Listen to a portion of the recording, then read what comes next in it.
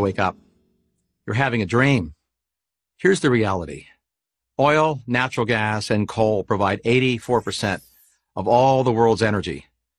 That's down just 2 percentage points from 20 years ago. And oil still powers nearly 97% of all global transportation. Contrary to headlines claiming that we're rapidly transitioning away from fossil fuels, it's just not happening. 2 decades and $5 trillion of governments investing in green energy, and we've barely moved the needle. This was supposed to be easy.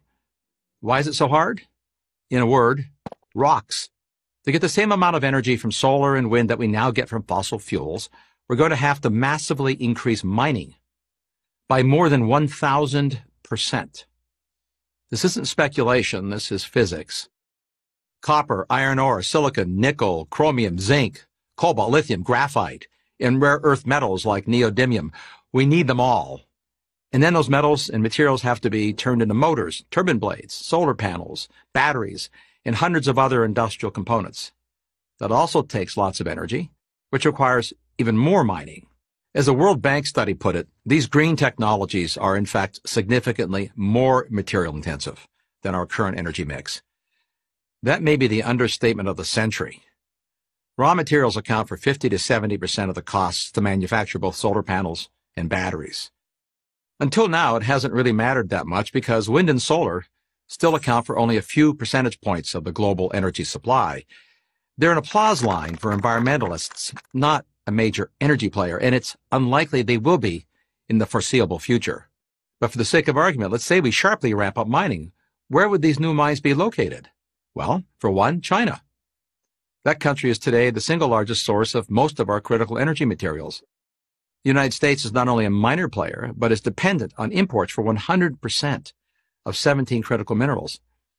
Do we want to give China more political and economic leverage? Europe has made itself dependent on Russia for 40% of its natural gas. How well has that worked out? Ironically, we have all the minerals we need right here in North America. But good luck trying to get them out of the ground. Proposals to build mines in the United States and increasingly almost everywhere else meet fierce opposition, if not outright bans. To give just one example, in 2022, the Biden administration canceled the proposed copper and nickel mine in northern Minnesota. This was after years of delays navigating a maze of environmental regulations. And yes, the same environmentalists and green-leaning politicians who tout all the benefits of electric cars are the same people who make mining the materials essential to build those cars, like copper and nickel, all but impossible. Try to square that circle. So far, we've only talked about today's energy needs. What about tomorrow's? Future energy demand will be far greater than today's. That's been true for the entire history of civilization. The future will not only have more people, but also more innovations. And entrepreneurs have always been better at inventing new ways to use energy than to produce it.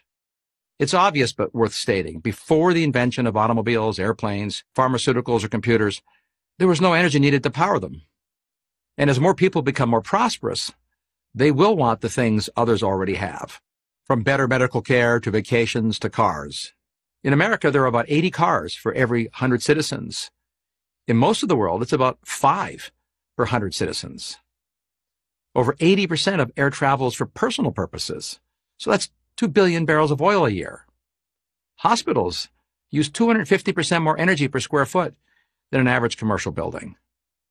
And the global information infrastructure, the cloud, already uses twice as much electricity as the entire country of Japan, the world's third largest economy. The massive data centers at the heart of the cloud alone consume almost 10 times more electricity than the world's 10 million electric cars. E-commerce has taken off and is propelling record growth in warehouses, increasingly filled with energy-hungry robots. America's truck freight index more than doubled in the past decade to deliver the goods to and from those warehouses. These are today's known trends. While we can't predict the future, we can predict there'll be more innovation in robotics, drones, quantum computing, biotechnology, and new industries not yet imagined. All of it will require more energy, a lot more. Fossil fuels, nuclear energy, and yes, renewables will be required.